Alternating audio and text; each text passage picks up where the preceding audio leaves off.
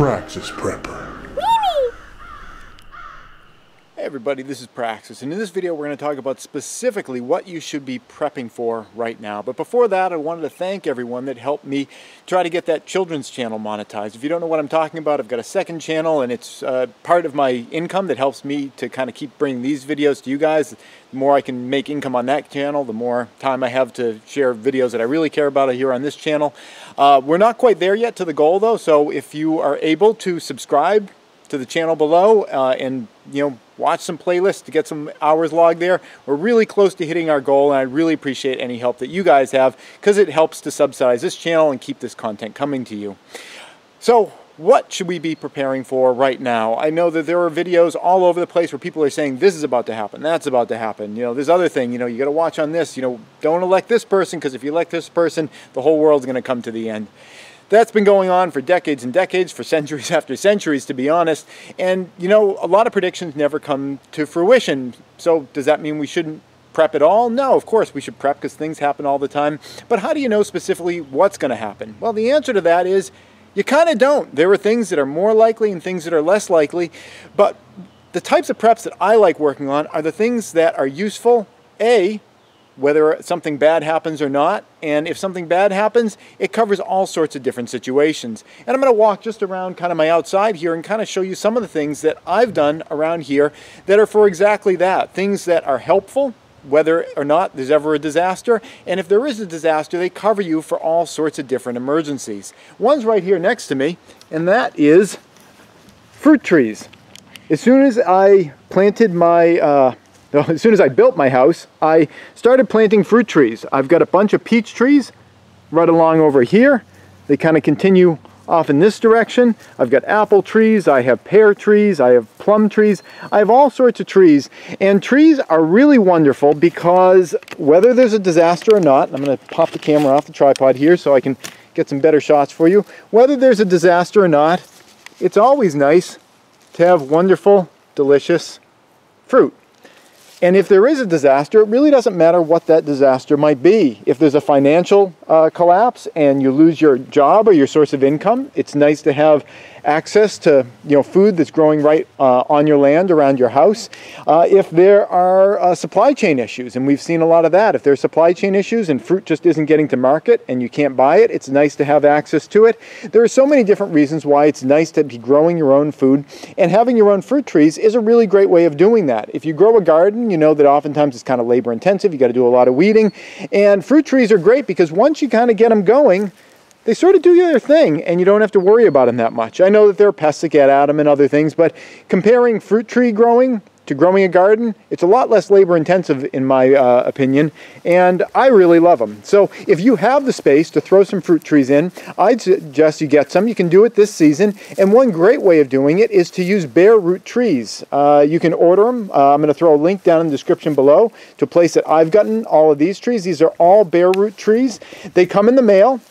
They don't have any dirt around them. It's just essentially a stick with a few roots at the bottom, and you plant that, and as long as you take care of it for the first couple months, make sure it has water and good soil around it, it grows into these. And one of the great things about them is that you save a lot of money. They're about half the price of going to a garden center and getting a fruit tree that's already kind of planted in dirt and everything. So you can get twice as many trees for the same amount of money, and like I said, as long as you take care of them for the first couple months, they establish themselves really well, and they're a great asset.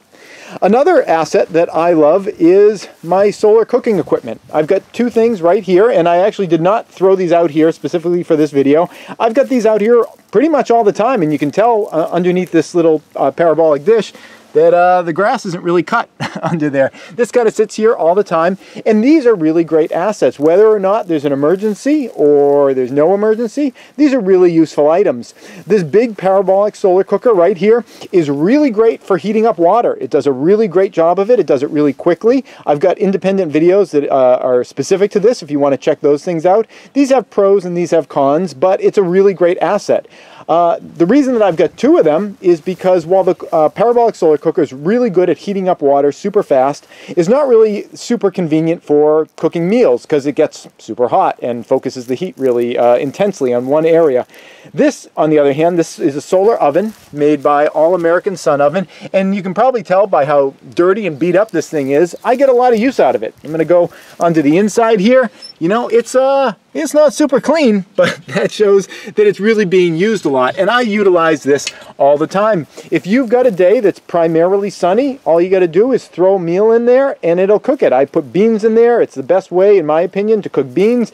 Throw some lasagna together, throw the lasagna in there, it'll cook it. Throw any kind of a meal that you throw into an oven in this thing, point it roughly south, and by the end of the day, you know, it's warmed up. Whenever I'm reheating things, like if we've got extra pizza left over from having made pizza, throw it in the sun oven for, you know, I don't know, 20 minutes or so in full sun, and it's all heated up for you. And you can see there's a little temperature gauge here, and at the moment the oven's running 225.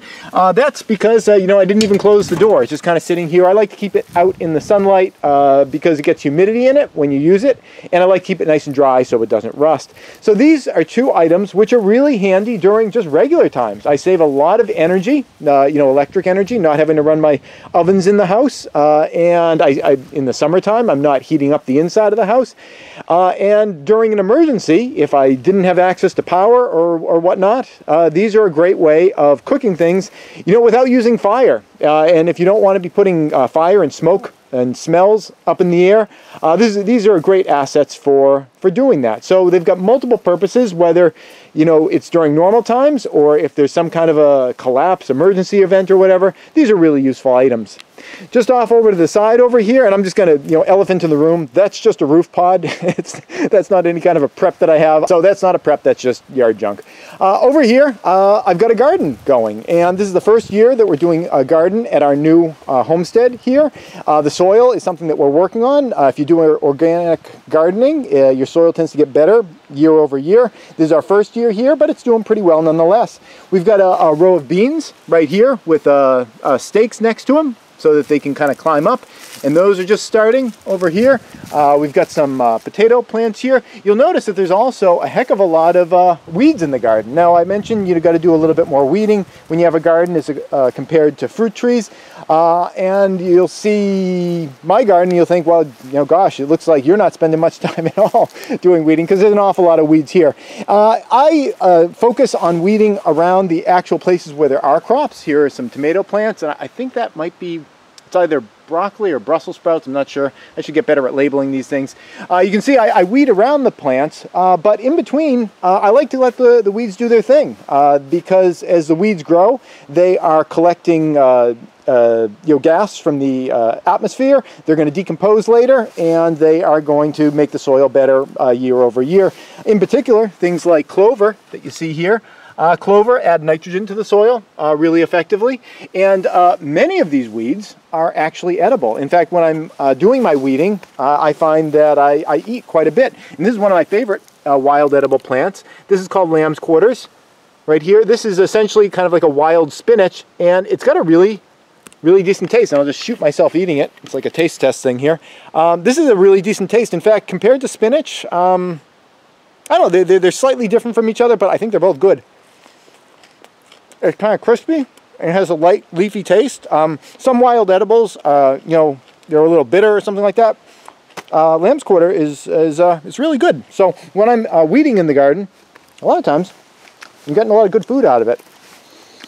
So a garden is a great way of you know, giving yourself, in the same way of having an orchard, it's a great way of giving yourself access to food. Again, whether there's a financial emergency, or whether there is, you know, a supply chain issue, or who knows what, it's really great to have access to, you know, food that you can grow yourself. And, you know, emergencies don't have to be giant and worldwide or region-wide. It could just be a personal emergency. Maybe you lose your job. That's not a shit hits the fan event for the whole world, but it certainly could be for you. So it's a nice asset to be able to kind of grow some of these things on your own. I also grow kind of herbs on the edges of the yard here. Here's some lemon balm here. Got a little herb garden starting up over here with some oregano here. But the last thing I want to share with you is probably kind of the coolest, at least in like kind of like a prepper sense, and that is a root cellar. We're coming around the corner over here, and actually I'll just pop up to the top first, so you can kind of get a sense of what the top looks like over here. You're going to see these little black tubes sticking up out of the ground, and some daisies, and you know, a lot of wild growth here. And this is going to be beneficial for bees because there's a lot of wildflowers starting in this area. Oh, by the way, this small tree right here, this is a tree that I put in just this season. It is some type of apple tree, like a baking apple, and this is just I don't know, month or so old. So it's not as bushy as the other ones, but you can see they start up pretty well, pretty quickly, as long as you take care of them. But also growing out of the ground here are these little shafts. They're light tubes, and they go down to a root cellar that is right underneath here. Now the root cellar has multiple uses, and that's one of the things I mentioned at the beginning of the video, that it's nice to work on preps that could help you under a variety of different circumstances. And a root cellar is useful during normal times because it is a place that you can put extra things if you need to keep them cool. You know, if you have a lot of crops from your garden, if you get a lot of pumpkins or something like that, it's nice to have a place to put those where they can stay cool and you know, dry and safe throughout the winter. So we built this root cellar for that purpose. During the winter, this root cellar stays at just a little bit above 40 degrees, which is kind of like a nice refrigerator temperature. In the summertime, it's more around like 60 degrees is the temperature that we have in there. One challenge with the root cellar is keeping it dry. We did, when we built it, we put like kind of a moisture barrier on the outside of it, but it still gets moist, especially being cool in there. And I do run a dehumidifier in there to try to keep it from getting too moist and growing like mildew on the walls and everything. But let's go inside, and I'll kind of show you what it's like on the inside. We've got a little hasp up here that we can lock. We don't presently really lock it because it's, you know, it's kind of a pain in the butt to unlock it all the time, and we don't have a big problem with theft, and there's not that much in there anyway at the moment. And got this little stick here because the door was made slightly crooked, and this makes sure that the bottom stays closed. So let's open her up.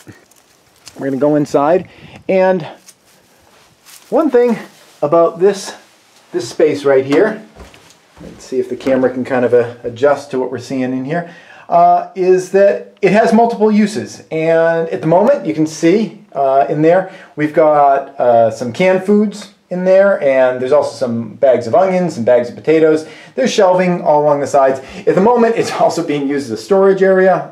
This stack right here is solar panels that are going to be going up on our roof pretty soon, and we have a couple other items in here as well. But once we get all this stuff cleared out, while it's a very useful root cellar for keeping things cool, if, God forbid, there was ever some kind of a nuclear exchange situation, or there was fallout coming and we needed a place that would be essentially a fallout shelter, this doubles as that. It serves all the...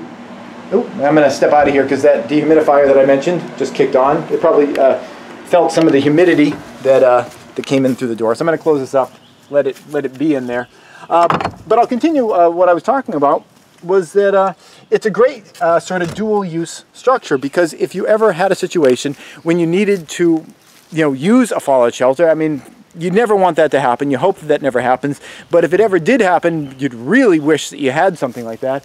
It's a great asset to have, because it's really dual use in that way. To make a root cellar and to make a fallout shelter are pretty much identical. There's like very slight modifications to a regular root cellar that make it appropriate to be a fallout shelter also, and none of those modifications cost any money or made it any less useful as a root cellar. So we kind of got two things out of it, and what's great about that is that if there was ever some kind of an event where I wanted a fallout shelter, now I've got one. But if that never happens, and hopefully that never does happen, I didn't just dump my money into a nothing, you know, waste of, you know, effort and expenditure, because I've got a really cool root cellar that allows me When I get crops out of the garden, you don't have enough room in your refrigerator for a bunch of pumpkins. You need a place to put them. So that's a great place that I can put pumpkins and squash and extra onions and potatoes. The things you put in a root cellar. It's a great asset because I can put all those things in there. Also, when I go to the grocery store and there's things that are in the refrigerator section that are on sale and I want to buy a lot of it, I was really able to capitalize on that last winter. Now, I mentioned in the winter time, the root cellar keeps a really nice refrigerator temperature, just a little above 40 degrees. In the summer, not so much. It's more like 60 degrees. So I can't do that in the summer. But in the winter time, when I go to the grocery store, if there's stuff that's in the freezer, not freezer, but refrigerator section that's on sale, I can buy a ton of it knowing that I've got plenty of space and I don't have to worry whether or not it'll fit in my fridge. So I'm saving money when I go to the grocery store because I can really take advantage of sales. And that's what you should be looking for when you are designing your preps. You should think about things that have multiple uses, especially the types of things that have uses during regular times, because then you don't have to worry or almost subconsciously wish that something bad would happen, so that you'll feel like, oh, well, I wasted all my money on all these preps unless we have a nuclear holocaust, and then you feel like you're wishing it on almost your whole life. I can't imagine anyone being demented enough to do that, but you know what I'm talking about. You don't want to be putting all this effort and expenditures into things that only give you one use if you have the option to try to create a situation where you can use your assets whether or not something bad ever happens. So as you were thinking about preps, as you were thinking about potential disasters or emergencies that could befall you or your family, think about the types of things that have a broad use. You're always going to want food. You're always going to want access to the ability to cook food. Think about the things that you are always going to want and focus on those kinds of things, because then you don't have to worry about whether it's this disaster or it's that disaster, or, oh my goodness, we voted for the wrong politician and now it's the end of the world. Because you've covered so many bases with the preps that you have created for yourself. It doesn't really matter whether it's this or whether it's that, because you feel like you kind of have it covered either way. So that's it. Again, thank you guys that helped out with the kids channel. We could still use a little bit more help. We just need a couple more 100 watch hours, and we need a few more 100 subs to make it work. So again, down in the description below, I've got a link over to that channel. If you can definitely sub, and if you could just play in the background while you're working on your computer. I've got a little playlist that just kind of plays these kid videos. Turn down the resolution so you're not using your data rate. Turn it down to like 144 resolution, and turn down the audio and just let it play in the background. Make a huge difference to us over here, and would allow me to spend a lot more time not working on my regular job, which is like video and graphic design and that kind of thing. I can put a lot more time here into the prepping channel, and boy, is this an important time to be sharing as much as we can with each other, because I think that there's rough waters ahead, and it's good for us all to get ready for it and to share what we've learned with each other so we can help the community get more ready for it as well. That's it. Thanks for watching. This episode is brought to you in part by Burning Hearth Homestead, a nonprofit that aims to provide seeds, live plants, and education to the community, both local and extended. Plant seeds, plant knowledge, plant the future. If you'd like to thank them for supporting this channel or find out more about what they do, go to burninghearthhomestead.org. Please subscribe and tune in every Friday at 4:30 New York time for a new video. And if you'd like to support this channel, you can do so both through Patreon or PayPal.